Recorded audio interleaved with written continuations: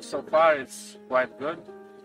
Of course, sometimes we have minor problems, but most of them are easy to solve, not so big ones.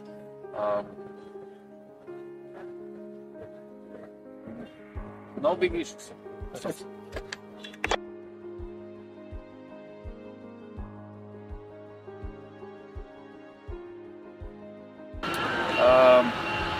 The thing is, the problem or the main problem was because I joined it not in the start of the season, and we were already in the middle of playing games in different tournaments and etc. So we didn't have much time for assessment. So basically our assessments were games.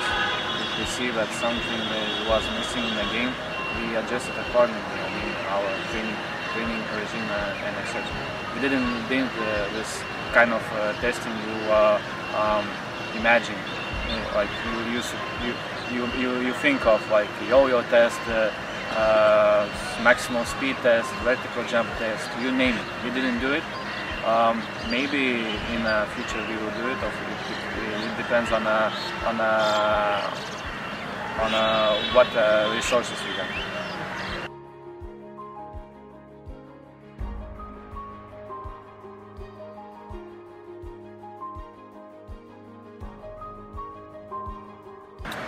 Not exactly. I mean, any human is a human being in terms of anatomy and etc. or physiology. Just there is some kind of I don't say barriers, but maybe some players were not used to for some kind of routine or regime which was not usual for them. Should I say like that? But yeah, it's just basically if you work in East Europe, you work in Asia, you work in Africa, more or less you are dealing with people, and it's just you just need to use common sense in your training regime and training practice. Get them better, don't get them injured, and make them available as much as possible for you. That's it.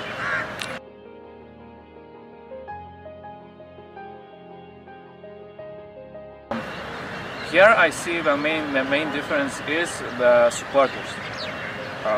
In my previous club we didn't have much support because the sport in general, especially football, it's not a #1 sport in my country. So we didn't have a fan base. So that's a main difference. Also, should I say that we have maybe I should say we have a bigger stuff.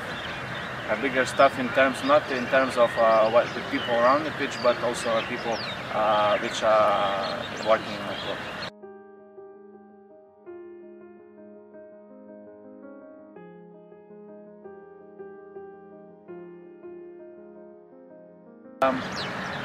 I don't want to compare myself or either to embarrass or to, how to say, make myself comfortable by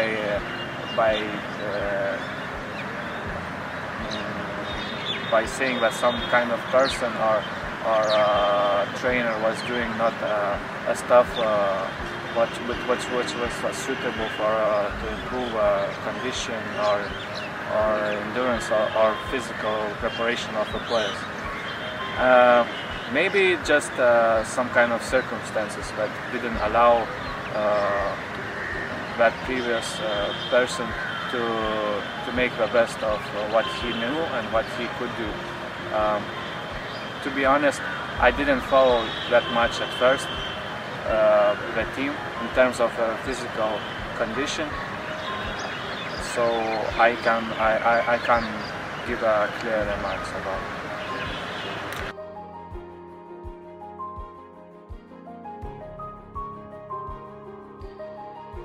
You can't predict an injury. Okay. I mean, you can have a high-tech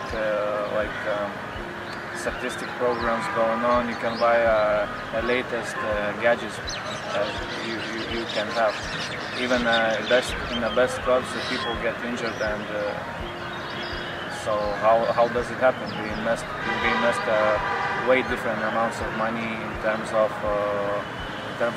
preventing those injuries, but they still happen.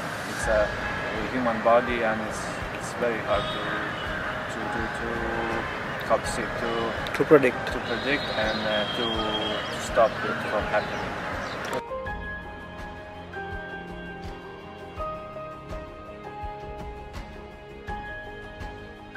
So your favorite place in the world? My home place. Your home place. Your favorite food? Should be. It's very hard to say. I like a lot of foods. In general, I like Turkish food. Okay. You tried maybe, Indian here? Okay. Here, no. Yeah, okay. My favorite. I can say my favorite dessert is baklava. Turkish dessert. Your favorite football club? Tottenham Hotspur.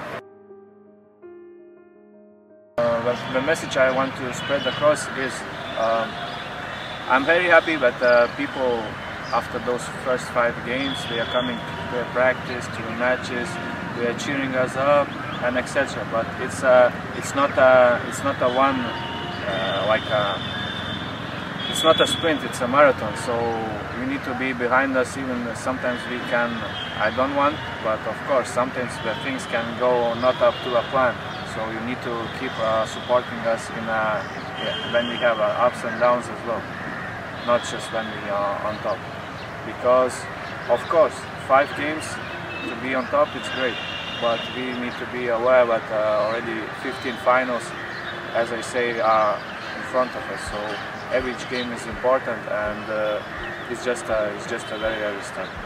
So I'm very happy for their support, and I just want them to be with us, even if something is not up to a par sometimes. But of course, to come on top at the middle of a good result.